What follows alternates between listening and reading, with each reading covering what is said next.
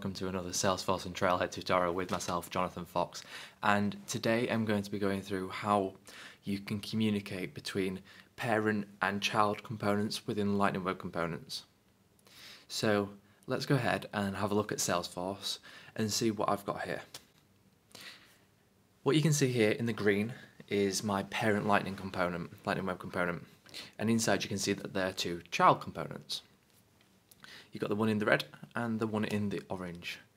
So I'm going to be demonstrating how we can get the parent to talk to the children, both by passing data and by calling function methods on the child components, as well as child components passing back up the way any messages, data, that kind of thing. So we have a look at VS Code, and what we can see here is that from the parent we are, as you can see, handling the operation of typing in the message, storing it in a variable, and tracking that.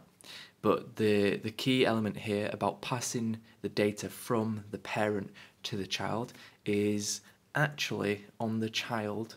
We are using a variable that we are decorating with the @API, which means it's accessible to the parent. And as you can see from the HTML of the parent, where we are inserting our component, we are passing in the variable from our parent Lightning Web component and mapping it to the @API decorated variable of the child.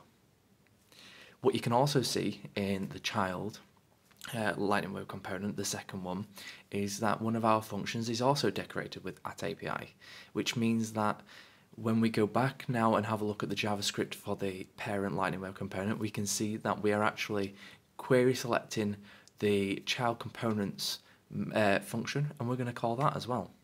So let's have a look at those two in action.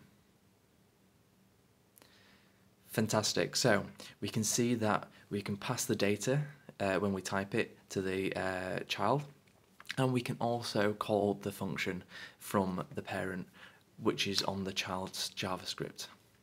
Now, going back up the way, what we have to do is use something called custom events. We're going to dispatch a custom event.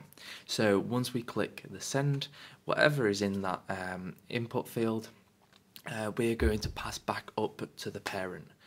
So having a look at VS Code, we can see that here in the child, on the click of that button, we're dispatching the event. And then if we head to the HTML of the parent, we can see the on message event, and then we can also see on the JavaScript handling it. Let's have a look at that in action. So I hope that was really helpful and useful. The next video on this, I'm going to do this as a two-part. The next video is communicating between two separate Lightning Web components. We're going to be using Lightning Message Service. But until next time, I was Jonathan Fox. This was my Trailhead and Salesforce tutorials. Please feel free to comment below with anything you want to see in the future. But if you can, please subscribe, like, and share. Until next time, thank you.